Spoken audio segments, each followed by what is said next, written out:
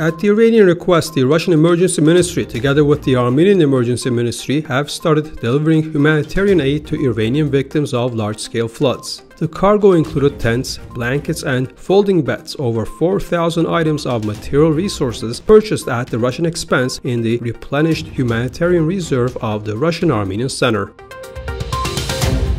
A protest was staged Monday at the courtyard of the Armenian National Assembly. The participants were demonstrating against a transgender person's recent address in Parliament. During past week's parliamentary hearings on human rights, a transgender person delivered a speech from the National Assembly podium. Subsequently, the moderator of these hearings, Prosperous Armenia Party MP Naira Zohrabyan, got mad and asked this transgender person to leave the National Assembly sessions hall.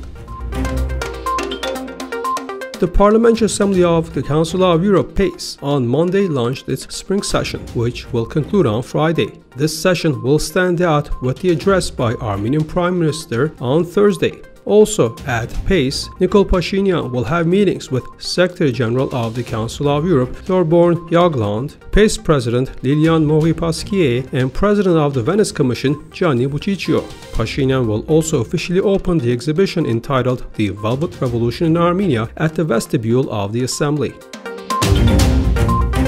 The capital city Yerevan Court of General Jurisdiction on Monday morning granted the State Revenue Committee of Armenia's petition and ruled that Spyka Company Director David Ghazaryan be remanded in custody for 2 months into non-payment of large amount of taxes. As per the respective State Revenue Committee statement, Spyka Company has not paid Armenian drams equivalent to approximately $40,468,090 in customs duties and taxes to the state budget. In protest, a group of employees from Spyka Company had closed off Dikran Metz Avenue in Yerevan across the Yerevan Court of General Jurisdiction.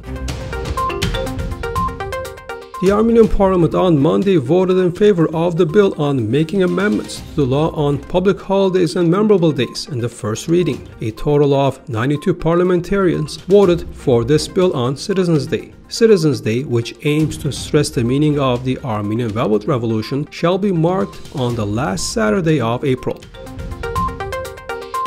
The Armenian community of Boston has donated $150,000 to the City of Smiles Foundation to help treat young cancer patients in Armenia. Armenian Prime Minister's wife, Anna Hagopian, who is on a working visit to the United States, was warmly received by the Armenian community of Boston. In wealthy and developed countries, cancer is just a disease, but in many less developed countries, it is equal to a death sentence, she said in particular.